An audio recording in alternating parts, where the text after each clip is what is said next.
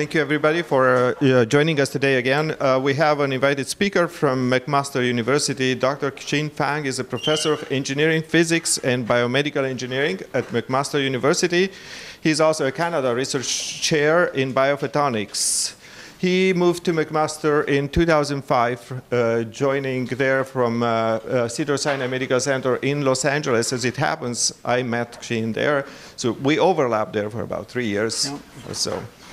His bachelor's of sciences in physics from Nankai University in China and a master's from East Carolina University in biomedical physics and PhD as well from East Carolina University. His research interests include optical spectroscopy, image-guided minimally invasive diagnostic and therapeutic devices, miniaturized sensors and imaging systems, advanced optical microscopy for emerging applications. Let's thank the invited speaker for coming here.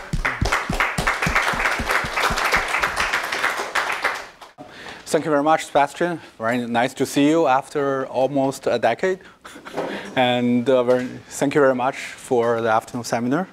And today I was going to tell you a little bit more about one of our projects in doing high-speed microscopy, essentially. And specifically, it's high-speed confocal microscopy. And so we start working on, this is one of the first projects I started working on that once I got to my master over a decade ago. And at the time, my collaborator, Dr. Andrews, who is a biochemist, some you guys may have known him, that he's looking at problems in drug development for cancer. And you probably already know, I don't have to say too much, the cost of the cancer drug development or any drug development is actually quite costly. And one of the issues for the costing and also the long time that's required to develop a drug is that in clinical trials. But if you look at the pipeline to develop drugs, that the holdup is not actually really at the clinical trials, but earlier in terms of target identification and also target validation. So essentially, chemists starting with making probably millions of hundreds of thousands of different drug leads from different types of chemical compounds. And then the next step after the so-called high throughput screening, that they narrow down some of the hundreds of thousands of drug leads into a couple of thousands, and in a process called high content screening. And in this process, ideally, you want to narrow down to a handful of those real leads that to go through animal test, preclinical animal testing, and also clinical testing. And if you do a good job in narrow those hundreds of thousands leads down to a handful of really effective leads, and with actually the dosimetry that required to administrate those leads, then the clinical trial will be very smooth, and the successful rate of the trial will be high. But if that you don't, and have a very specific target, and then entering into the clinical trials, and that become an issue. So we are targeting actually the middle part. I was told to actually use this.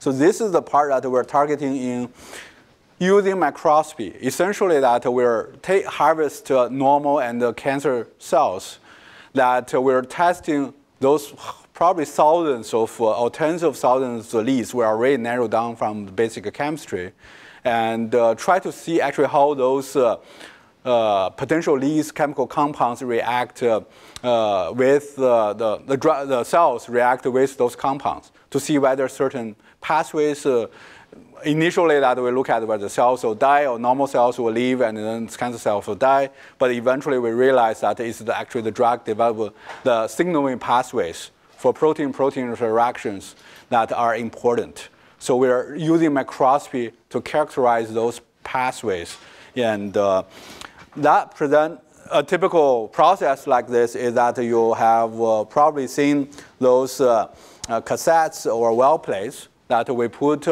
cells, incubate cells in those high-density well plates, and then apply different drugs to it and to see how they respond. Or we apply the same drug at different doses to those cells and to see which dose actually be more effective.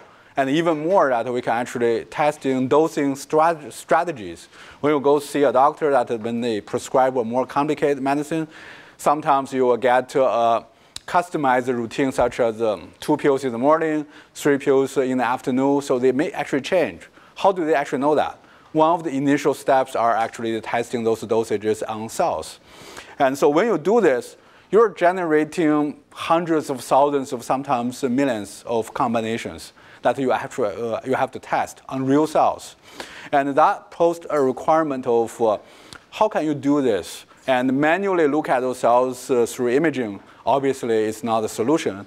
So we built, or the industry built, that so-called high-content screening systems, which are the systems that they automatically and then ultimately, such as an assembly line, that doing those imaging those cells that from an incubator, take them out and put them back, and doing hundreds of thousands of images per day, and monitor their progress over the course of a couple of days up to a couple of weeks.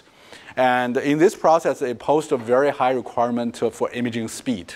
And because for each of the well that you typically have to image a multiple area of interest, and if you want to do more complicated microscopy, that posed a bit of issue. That's what we actually try to target.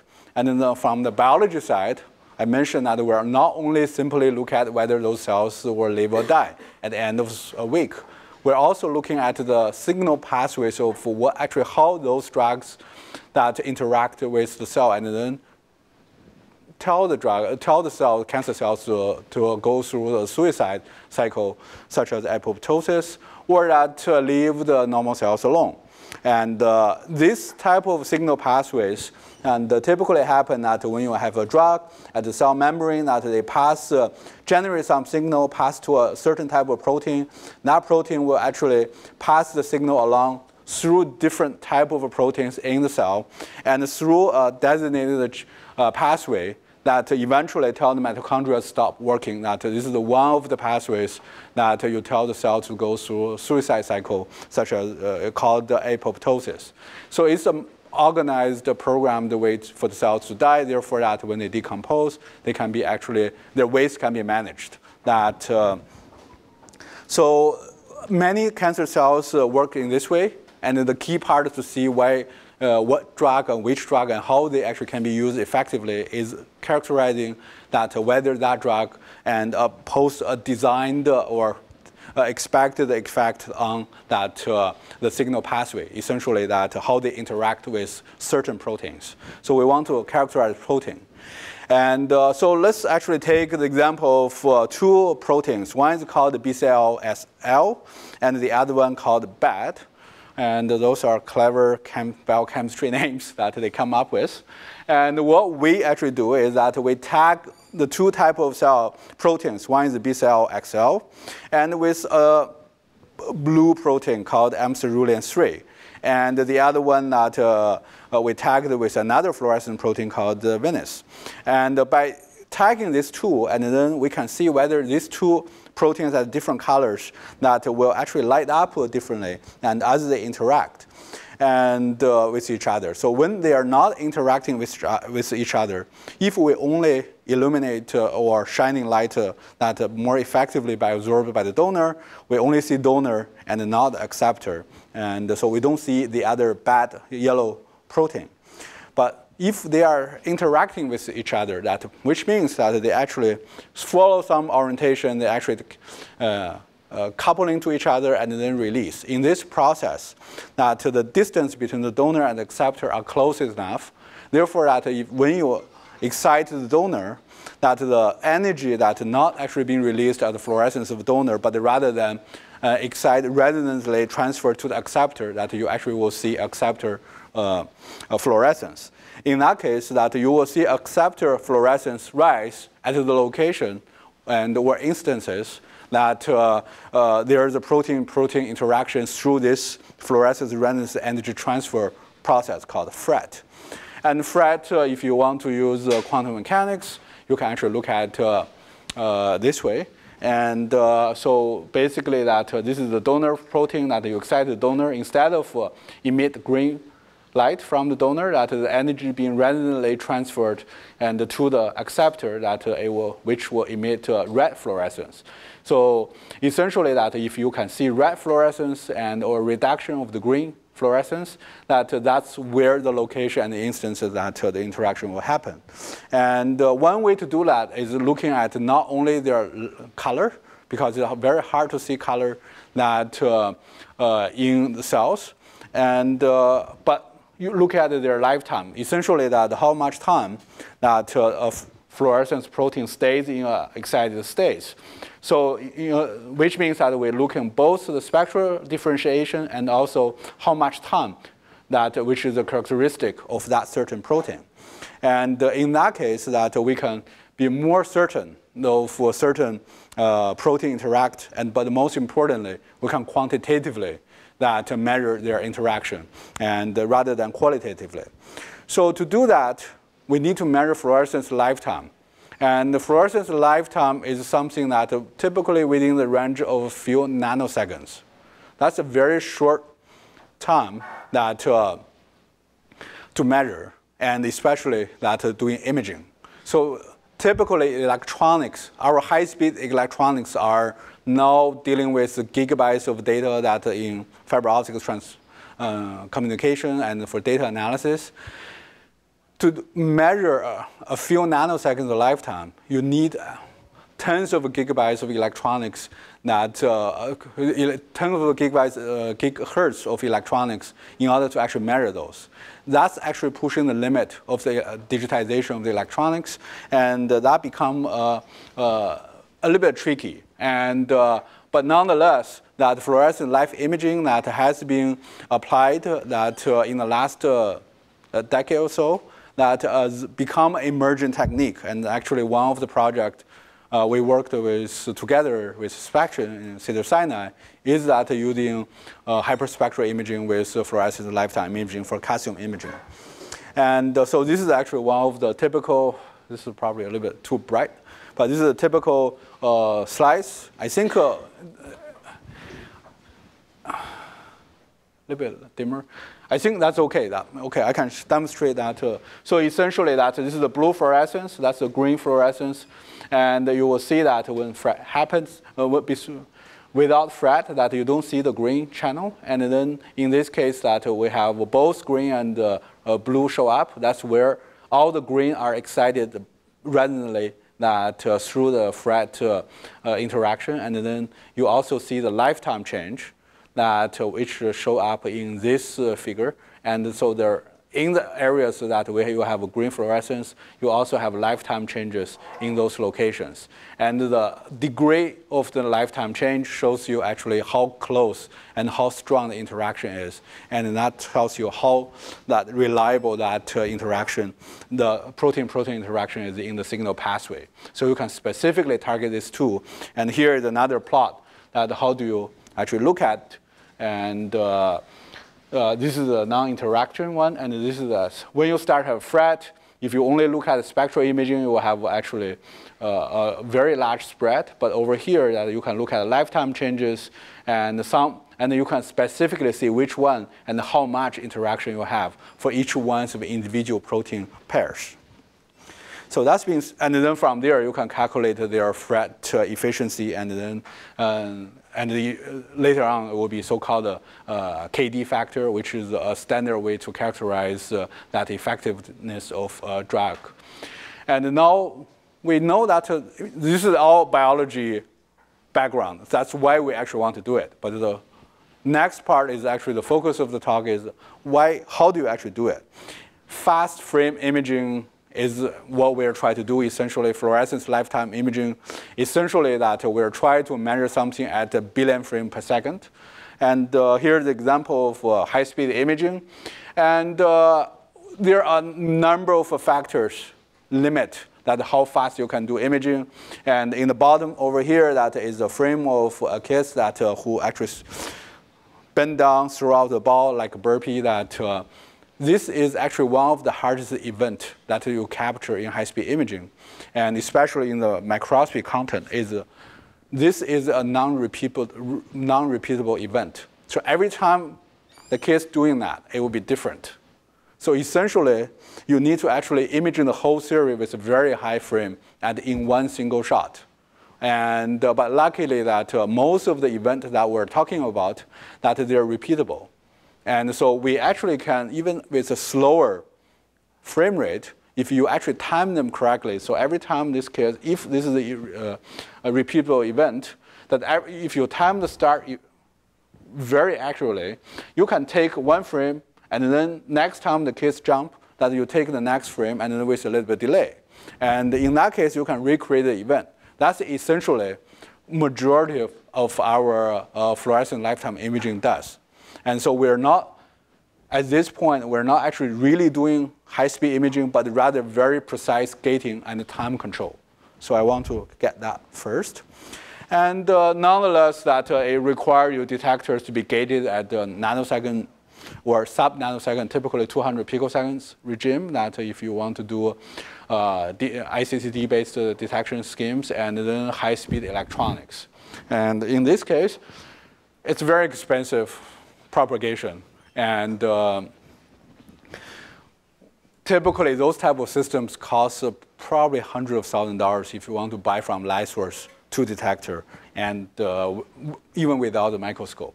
But the basic principle that is relatively simple, that you have a blue fluorescence, blue fluorescence excitation, and blue excitation, and then the red is the fluorescence. In order to actually capture the event, you can capture the 3 points. If it's bi-exponential, that 3 points will be enough. And if you capture this event either in one shot or actually in repetitive shots, if you can control the timing correctly, you can rebuild the decay curve and then calculate the time. And so in order to do that for imaging, there are different ways to do that. And then the first way is that you can do it through a confocal imaging, that you acquire 1 pixel at a time. And then you use a high-speed digitizer, such as hazard time-coordinate single photon counting. You can digitize this 1 single point at a time, and then for a curve, and then calculate a lifetime. Or that you can use something called a spectrograph. You can acquire that the whole line of the images all together, or that you can do a whole image together. And so in the last 2 parts, this part that require a device called a street camera, and the next one requires something called intensified CCD. Essentially, this one, the intensified CCD is a fast gating device that will take a 200 to 500 picosecond snapshot that at the time, and then moving the frame forward. You scan in time instead of in space, while that the typical confocal film setup that they scan in spatially, and they acquire everything in one shot in time. So to speed up this process, you actually can use something called spinning disk confocal. So in this case, that you don't do 1 point at a time, because that would be very slow. And you can do many points at a time, that you through this spiral patterned confocal disk called the NIPCO disk. And when you rotate that, those, because of spiral pattern, the track of the rotating circle of each one of those focal arrays does not overlap. And therefore, as you rotate, you build up the whole image to fill that all image. And your detector can be actually open all the time. And so then you can actually acquire a 2D, very high-speed confocal image, and in a relatively short period of time. And if you use a gating method at the CCD part over here, and then you will be able to gate in time. Every time you acquire 1 image at one delay setting, and then you can move on to the next one. So that's a technique we developed that through some collaboration with Perkin-Elmer, and for a high content screening system. This technique has been implemented about 2 decades ago, and our initial effort to do this is how we actually can make this one into an automated microscopy system. So we built a system that to do that. And then we found out that there are certain issues. And so this is actually the opera system that we built with PerkinElmer. And we typically can get maximum 10 film per second, but in reality, that when we have real live cell samples, that becomes actually about 30 seconds per frame. And for very dim sample, because you need enough time to accumulate. And so then we decided, OK, if we cannot do full frame at the time, we'll go to a different detector, the detector called a streak camera. So the streak camera itself works as the photon actually entering the device, and you apply for a vertical, they will convert into photoelectrons. The photoelectron will hit a phosphor screen in the back. As the electrons move across the streak camera, you apply for a vertical voltage. So then they will actually, just like you swim across a river, as the speed of the flow changes, that you actually will end up at different locations across the river. So we do that to electrons. And by the time, because that the time we're trying to measure is essentially the arrival time of the photons at the photomultiplier, the MCP, the multi-channel plate over here. So if you know the constant flow time as you actually as a group of people swim across the river, the landing location on the other bank becomes actually a measure of time they arrive on the other side, assuming that they all swim at the same constant speed, which actually holds true for all those photoelectrons, because their speed actually flying this direction is actually a constant value. So by using this, you can actually measure very high-speed event. Typically, streak cameras are designed for measure event up to typically a picoseconds or so. So that's a 2 order of magnitude higher time position. And the advantage of that, you not only have one, right now we only show one stream of one location on the slit, but you can actually measure the whole slit. And therefore, you actually go back to this setup that you actually can measure the slit of the streak camera input, you can measure a line at a time instead of 1 point at a time. So we decided, OK, if we can look at this to see whether that we can do using the streak camera to do this. And in order to do that, and our problem is how do you convert a squared 2D image that into a line? And in order to actually do this, so instead of actually just give a line, because streak camera has a very terrible spatial resolution that when you actually enter the slit. So we decided that using a micro lens array to generate a 2D focal array and on the sample, and then transfer this by rearrange the fiber bundle. So we couple each one of the focal plane into a fiber bundle, which is 2D using micro lens array, and then rearrange this fiber bundle array into a straight line, and then enter this line into the streak camera. And so although we're still imaging a 2D focal array match, and they being rearranged into a straight line, and then we can use a streak camera to measure that. And along the process, we applied a couple of tricks, including that since we're using fiber, we gave the alternative fiber different lenses. Therefore, that they actually consistently arrive at different group on the streak camera at different time, because we can adjust the length of fiber that translates to how much time how much time delay they experience that when inside of the fiber, and that will actually generate a line over here that each one of the bar over here, this is actually a decay curve, and that's another decay curve for another fiber. So you can have a straight line over here, line input, and then from the streak camera readout, you can read out the position differences, and then you can measure the time decay in one single shot. You don't have to actually make a multiple shot for the same points. And that becomes actually quite efficient. And we also can play tricks. And since we have fibers of a different length, And we can adjust these length differences and then make the streak alternatively that go in different directions, therefore to minimize the crosstalk between each channel, which is a way to improve how many fiber channels we can pack into that streak camera input line. So we can input, multiply, and then increase the multiplexing capability. And from here, and that becomes another problem. Since we are actually using a lensed array to couple to a fiber, and from a 2D array, obviously that this rotating Nipkow disk method won't work. So on the sample end, we still have to scan that because we only have discrete focal arrays. In order to form an image, you need to have a continuous data acquisition between each one of those data points.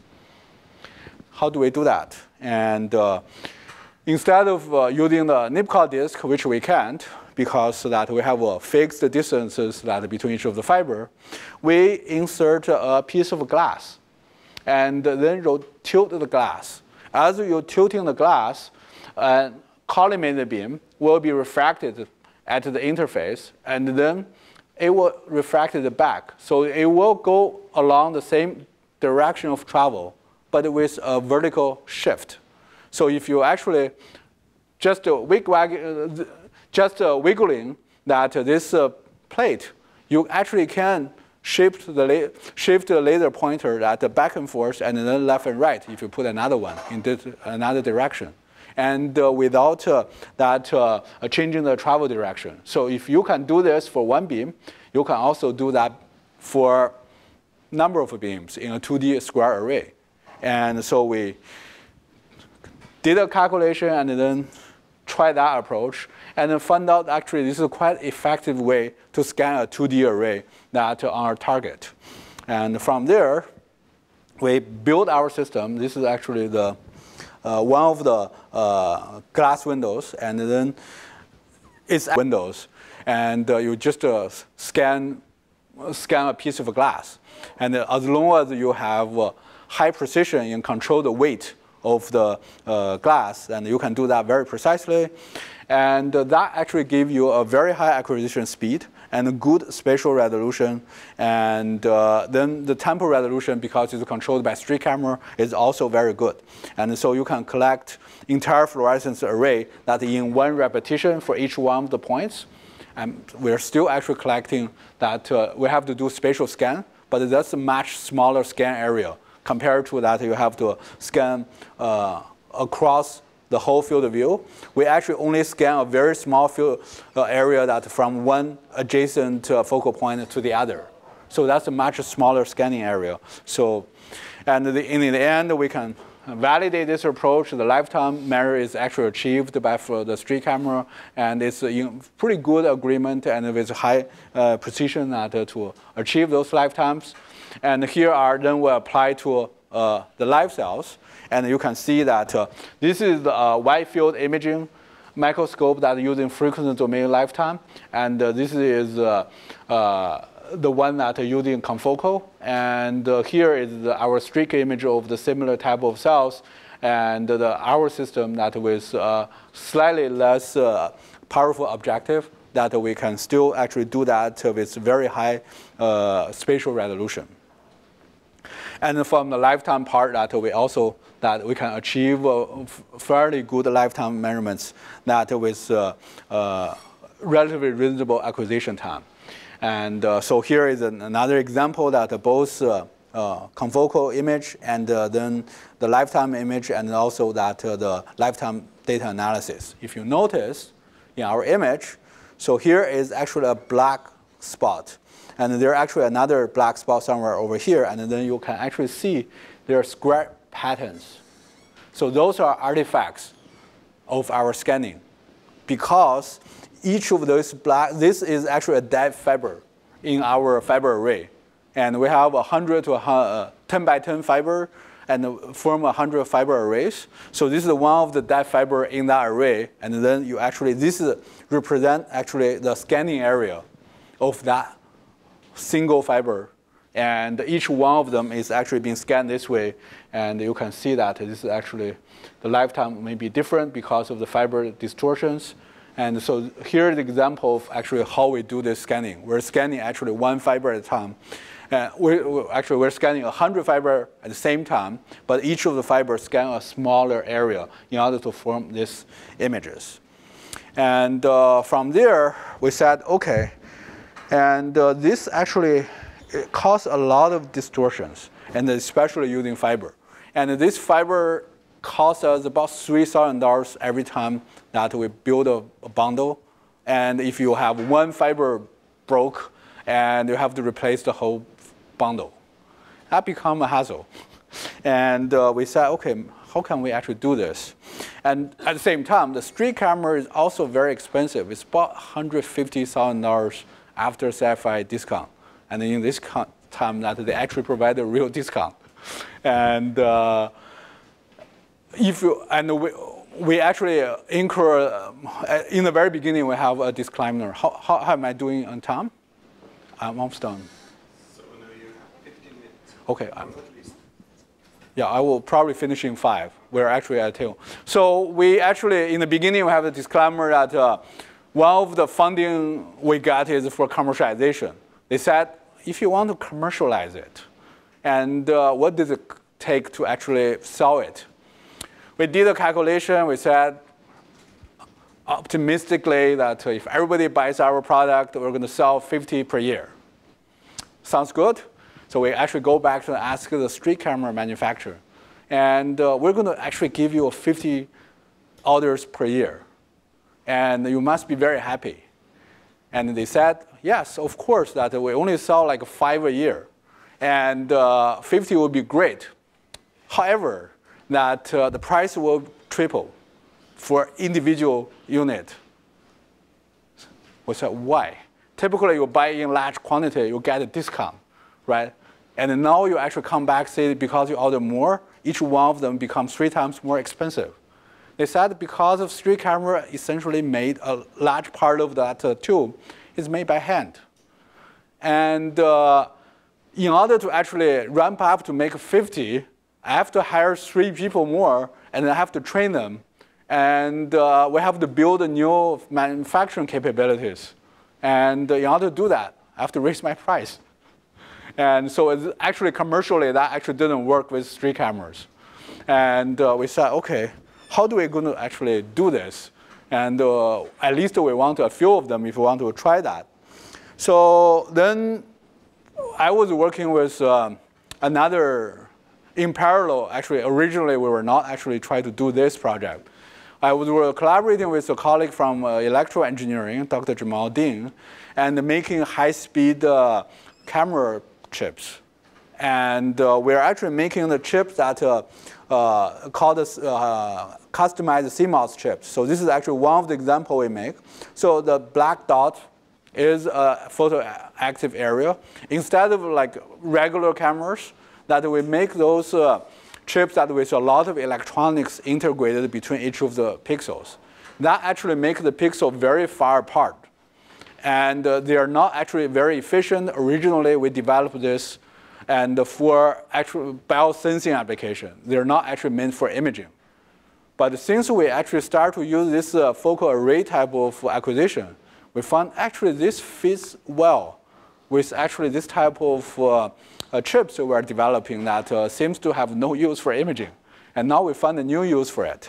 So what happened is that because we can afford to put a lot of circuitry in each pixel, we can put memory into each of the pixel. Therefore, that and the processing power. So essentially, instead of actually moving those signals out from the chip to another place and then to processing and then move out, that's how your camera actually works.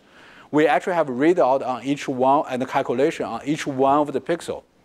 And practically, it's not useful for imaging because when you actually talk about imaging, you lose a lot of light because the calculation circuitry take a lot of real estate in those chip designs. But in our case, that since we're actually focusing, we want a sparse array to acquire and then avoid the crosstalk. It actually fits well. And obviously, what we actually developed in the lab for this is probably too early. So there are actually commercial solutions for this type of imaging devices, and which we collaborate. And so we actually acquired a couple of those chips, and we actually can get much better images and a much higher speed than the street camera. So here is the example. This is only the steady state confocal microscope that we'll compare this microscope. This is a steady state slide for a convallaria sample. And if you're looking at it from the screen, you have to take my word for it. And it's much finer detail in the center. And compare that to traditional spinning disk confocal microscope. And we also, because we actually directly imaging into a large sparse array, we are able to actually create about 4 times the field of view than the spinning disk confocal, while that only a tenth of the acquisition time to do that. And this is also enabled that this is called the 2-tap CMOS sensor. Essentially, for each of the pixel on the sensor pixel, that we can actually acquire 2 to 3 gate times, and on its own, that you can adjust that. And the limitation for this application with this type of sensor is that they only have 64 to 32 arrays at the moment, but that actually more than enough for us. Remember that we are talking about 10 by 10 fiber arrays for $3,000. And this can actually easily be expanded into that 10 times of that. So we're using, this is a 64 times 32 SPAD array. We're only using 32 by 32 of them because we're scanning a square area. So that's actually 10 times more focal spot that we can scan than a fiber array type of arrangement. And so by gating that we can, even using asymmetrical gating, that the gating time does not have to be the same. I'm going to not bore you for that. OK, can you lower is it possible to lower the light a little bit?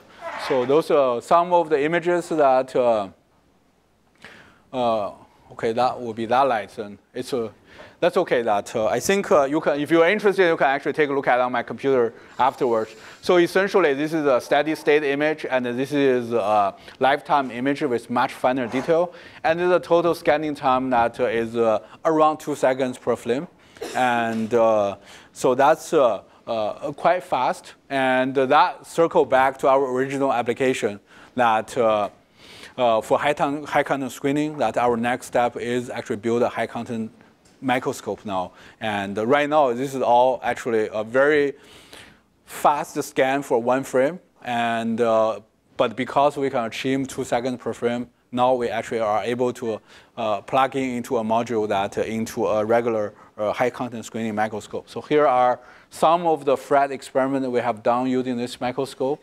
And so those are the 2 channels for the 2 proteins that we label.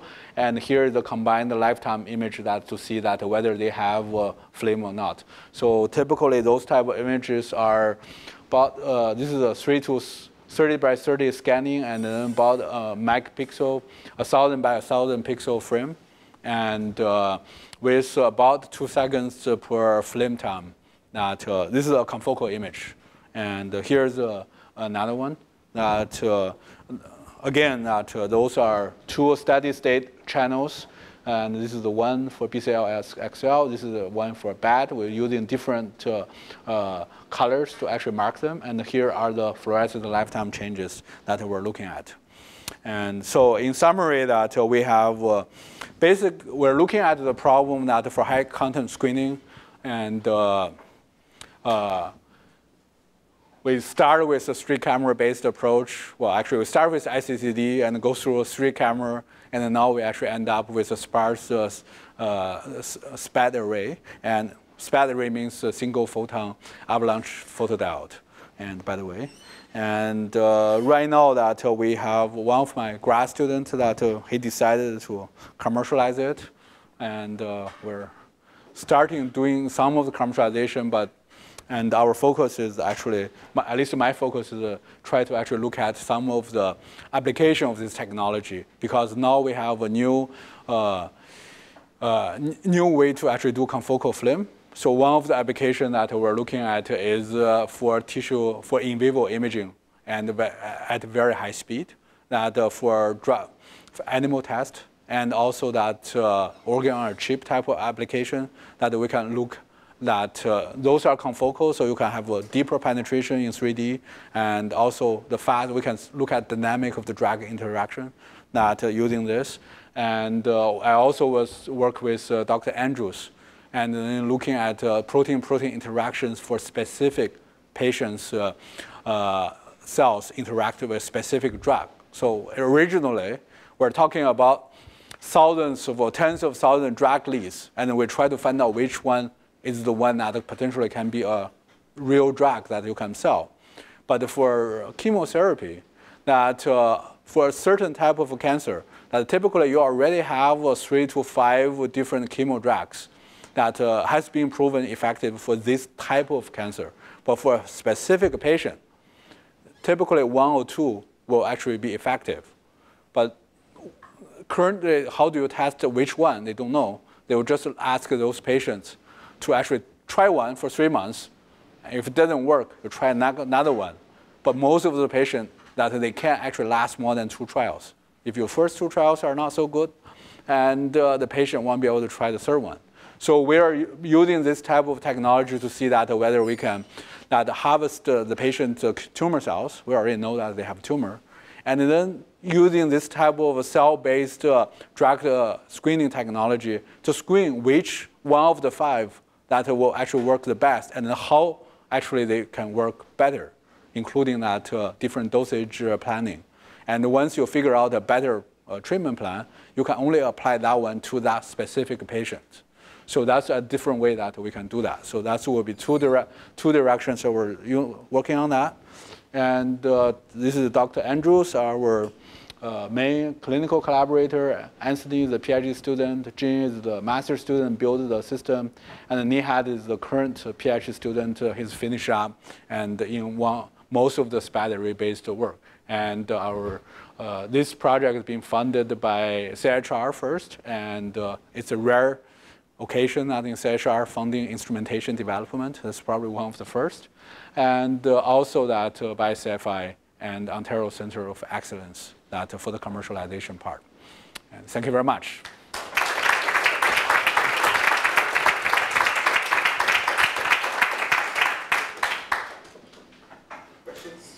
Bring the microphone, and please hold the microphone, even though it's not going to be heard in the room.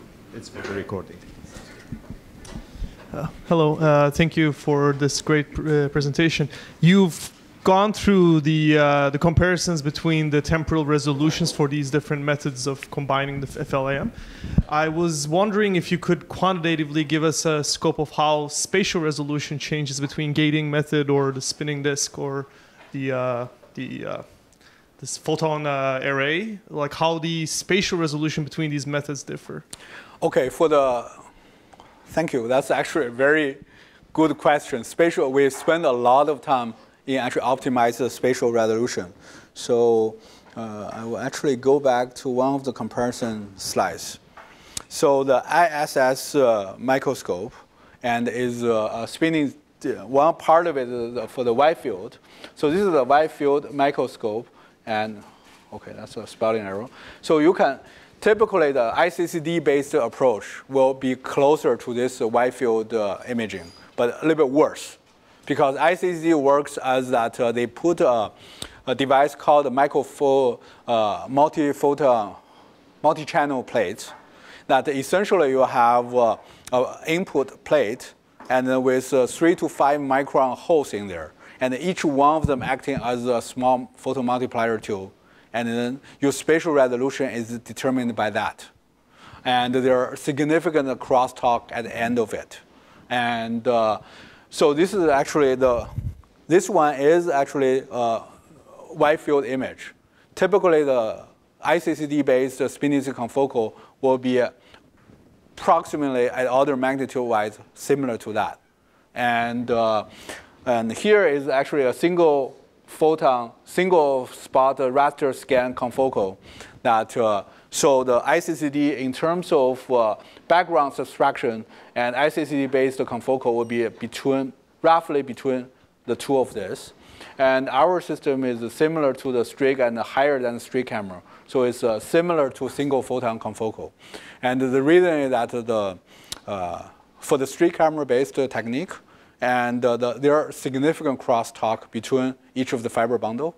That's why we spend some time to build the fiber delay to try to separate them out from the streak camera image. And while that in the spatter rate case, they're quite separated. Typically, that the separation is about 300 to 500 microns, and our spot size is about 20 microns that onto the spots, the photoactive area. So typically, you don't actually see too much crosstalk, and so I would say the spatial resolution will be similar to a single point confocal.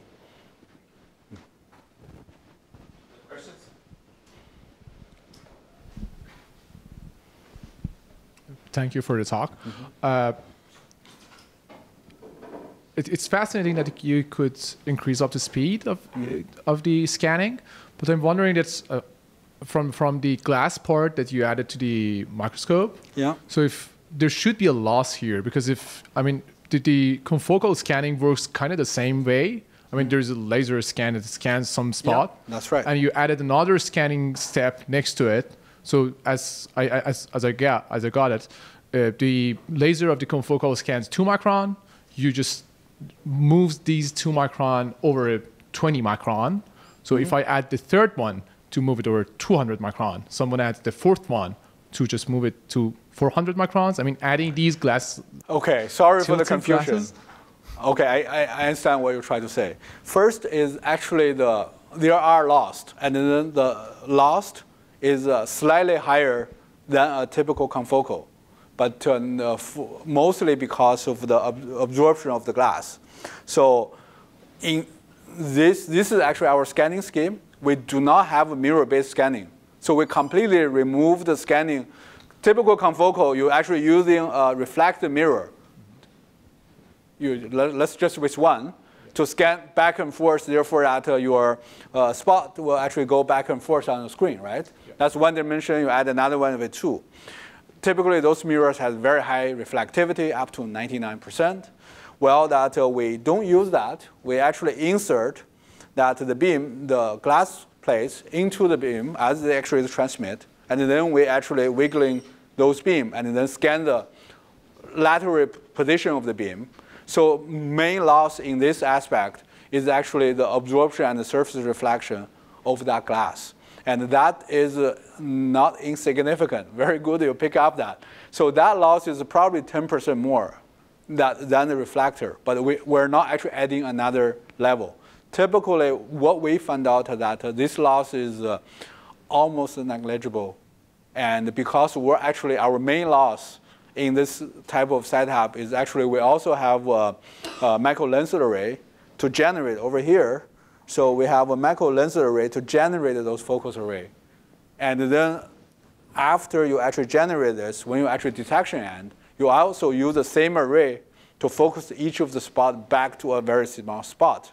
So those are actually main losses. So the scanning loss probably negligible, but the other losses are not. So we are lost about 40% of light through this type of a process compared to a pure scanning scheme. But added advantage for us is that first, this is the spatter array is significantly more sensitive than ICCD because the loss is low. And so we are not at the efficiency level of single point confocal that you use a photomultiplier tube in the end, but we are close to that. We are about 60% of that efficiency, which is reasonably good. Okay, just a short one. Yeah. So it may sound stupid, but you have developed, you're losing some of the light at the beginning to make the array, yeah. But the mirrors are so efficient. Why not using the mirrors with your method instead of glass? I mean, there's a problem, and because that's very clever, and I probably don't have a board. I didn't have actually a schematic to show it. So if you can, let me see whether I can. OK. So you can see as if you use, first we're talking about scanning array. And the array is actually not small.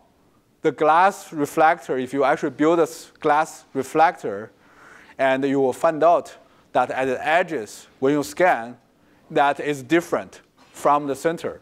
They're not actually scanning at the same rate, especially when you're dealing with film. And as the path changes as you scan, they go with the angle. And that angle causes small differences in the path length of the light transfer. And then because we're talking about picosecond resolution, that difference is significant. And from the center to edge, because this you can see as we scan the glass slice, the distances also change. But that change is uniformly from the center to the edge. But the glass scanner, the mirror-based scanner, is different from center to the edge because they're actually being scanned at different distances and different angles. I have a general question in terms of applications. I really admire the effort and the sometimes tedious, I'm sure, teasing out of the best three-dimensional, four-dimensional arrays you have to work with to get a result. But so far, you've talked about using this to scan for screening of drugs. And if they're tumors or cancerous tissues you're trying to find the best drugs for, I'm wondering, could this thing be applied at the input side, scanning tumor tissue itself instead of having to grow it in the lab and examine under a microscope, scan it in the lab for particular biochemical properties, and then that would point to an ensemble of drugs you're testing at the other end? Yes, the answer is yes, but then my understanding is that you are trying to just scan the tumor cells on their own. Maybe live before surgery.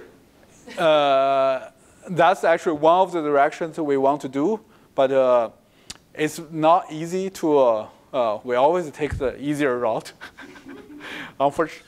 And we are actually trying to do this in vivo.